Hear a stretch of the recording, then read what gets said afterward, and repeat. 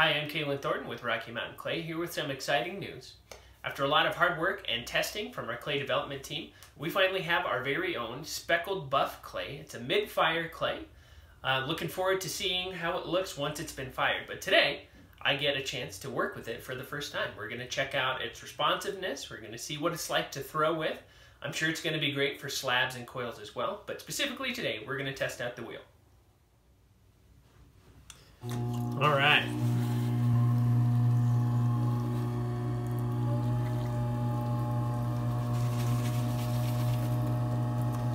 First reaction,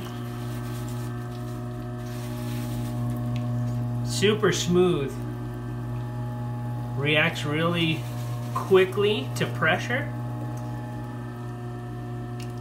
That grog in there is a little rough, so this, if you're a beginner on the wheel, this might get a little painful for you. That grog, it's pretty fine, but it's just enough to where if you spend a lot of time centering as a beginner, your hand right here is going to drag on that wheel head, and that sand, that grog in the clay, is going to drag against your hand quite a bit. So I wouldn't recommend it for beginners on the wheel, but for advanced or even intermediate throwers who can get stuff centered pretty quickly,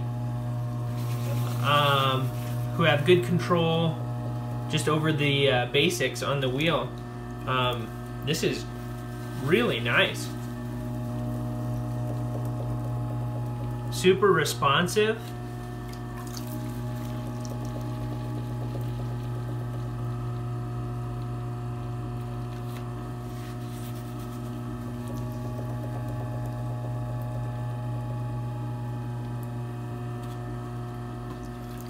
So far, I'm a fan.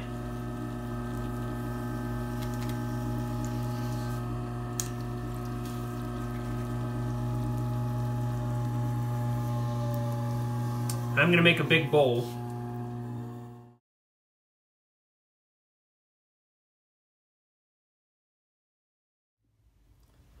Alright, so I've been working with this bowl that I started, and because it was kind of an off day, I kind of threw a wonky bowl. As you can see, I overstretched it, and as I overstretched it, it kind of gives me an opportunity to see how I can reshape this thing without the clay tearing. So it was actually kind of a good thing that I'm having an off day here, because it's kind of giving me an opportunity to really push this clay to the limit. And as you can see, I'm putting quite a bit of pressure into this bowl to try to see if I can reshape it. And it's not tearing at all. I'm not getting any cracks on the inside from it being overstretched or overworked. I'm working at a pretty slow speed, obviously. But just from what I've been doing here, kind of re-stretching and then collaring in and then lots of pressure on the walls, I was able to take this bowl here that was almost a lost cause, and I might have been able to save this. And that's not a super common thing to be able to do with a lot of clay. So I'm pretty impressed. Just as a potter, not as someone who works for Rocky Mountain Clay, but I do my own work. You can see Mr. Teapots on Instagram. Personally, this is a really impressive clay. I'm surprised at how well it holds its structure.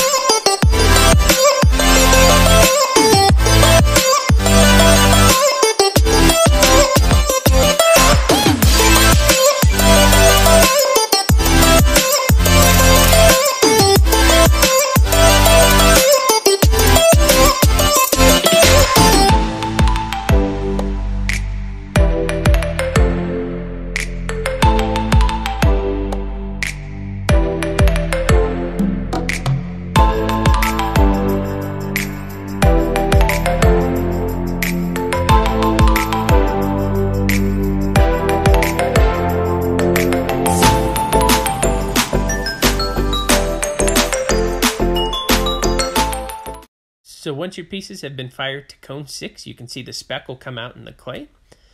On the bottom of this mug, you can see the buff color, so that's what color the clay is without glaze on it once it's been fired to cone 6.